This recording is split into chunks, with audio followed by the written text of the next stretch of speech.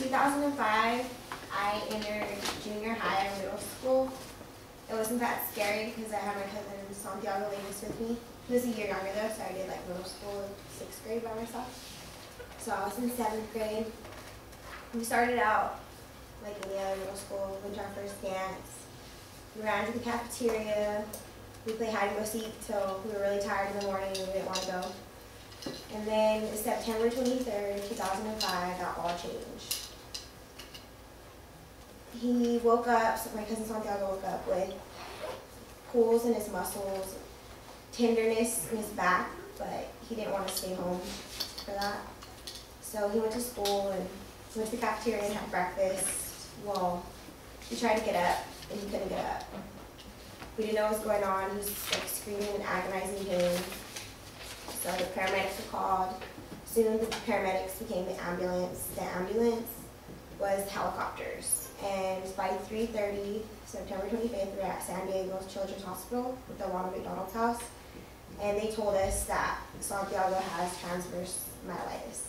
It's a neurological disorder caused by inflammation of the spinal cord. Myelitis refers to the inflammation of the spinal cord, and inflammation is across the spinal cord. And transversely describes the position of it.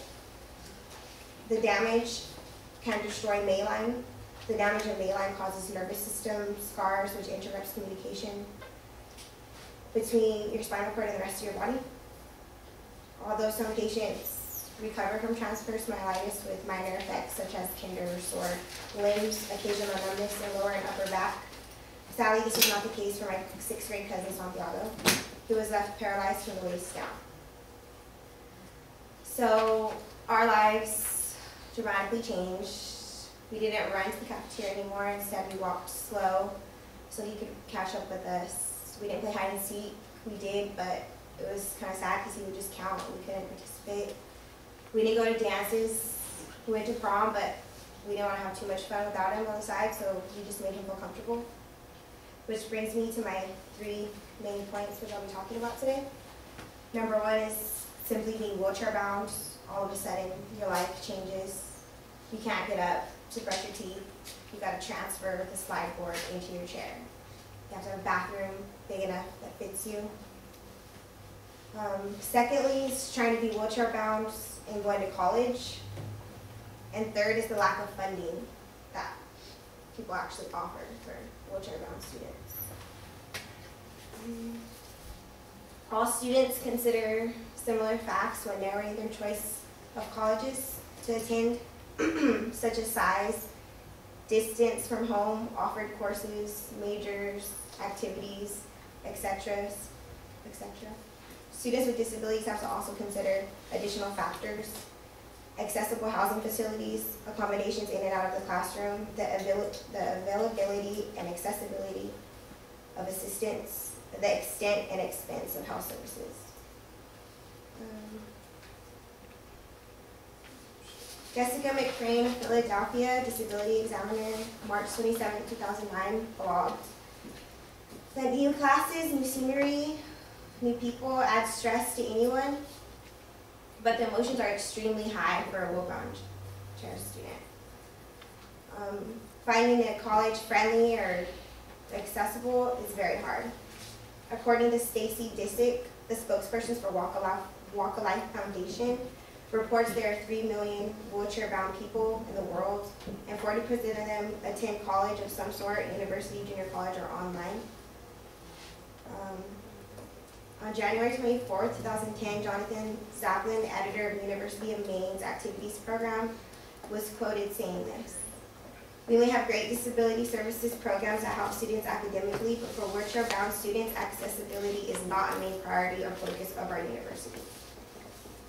Rick Rebb, a coordinator of disabilities classes or hotlines in place for wheelchair-bound students on dealing with new surrounding and changes of colleges,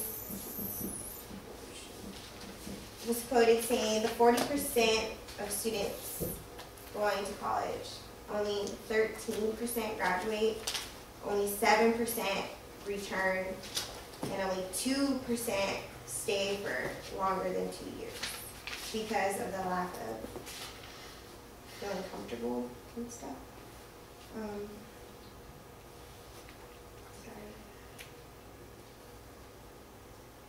A team of social doctors on October 21st, 2009 visited 144 schools to see how they were holding up with the American Disabilities Act. Out of 100, it scored 48, less than half equipped for handicapped people.